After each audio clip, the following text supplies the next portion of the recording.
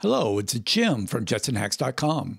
On today's show, I'm going to show you how to add even more swap memory on your NVIDIA Jetson Nano developer kit. In recent versions of L4T, NVIDIA has added swap memory as part of the default image. Let's take a look. Let's open up the system monitor.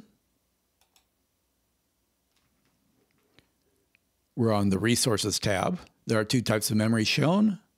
There's main memory over here on the left. We can see there's 3.9 gigabytes. And we can see a swap memory of 1.9 gigabytes. There are times you may want to change the size of the swap file. For example, if you are compiling a large program. We recently did a video about building OpenCV, and we ran out of swap memory during the build. I believe it cost us about an extra hour of build time. We can look at how ZRAM allocates the memory. There's a little utility.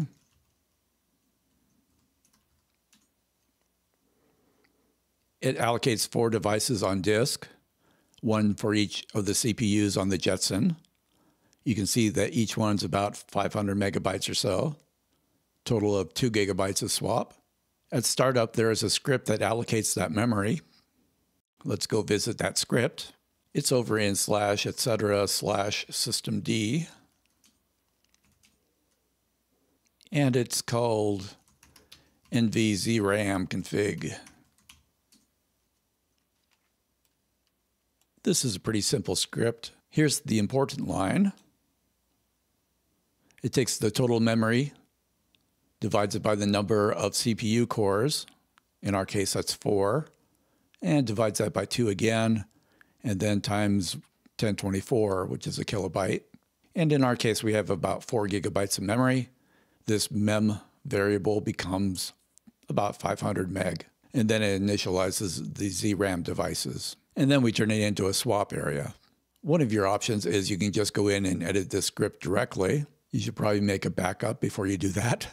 I've created a small script to help us with this task, if you want to use that instead. On the JetsonHacks Nano account on GitHub, there is a repository named Resize Swap Memory. Let's clone that repository.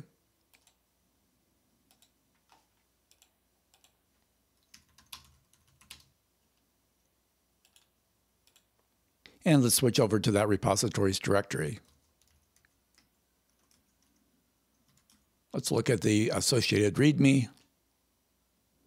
It tells us about ZRAM CTL. It tells us about our important little line we want to change and how to edit it. You will need to use sudo because it is in a system area, or we can use the script. So let's do that. Let's set our swap size to be 4 gigabytes.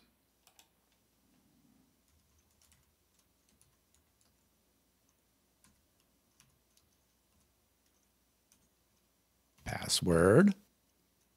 Note that the swap memory is allocated at startup, so we will need to reboot for the changes to take effect.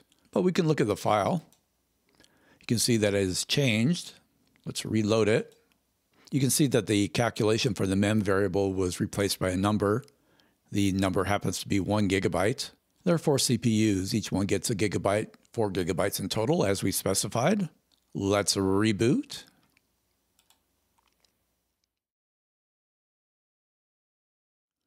Let's open up a terminal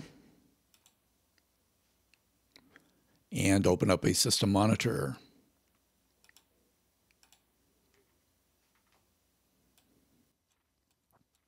You can see that we still have the same amount of main memory, which we would expect, but our swap memory has gone from 2 gigabytes to 4 gigabytes. Let's take a look at ZRAM CTL. And you can see that each one of these devices is 1,000 megabytes, which is a gigabyte. So that's good. I recompiled OpenCV like we did in the last video, and it took about an hour less. Before I did the compile, I set the swap memory to 8 gigabytes, and things went swimmingly well.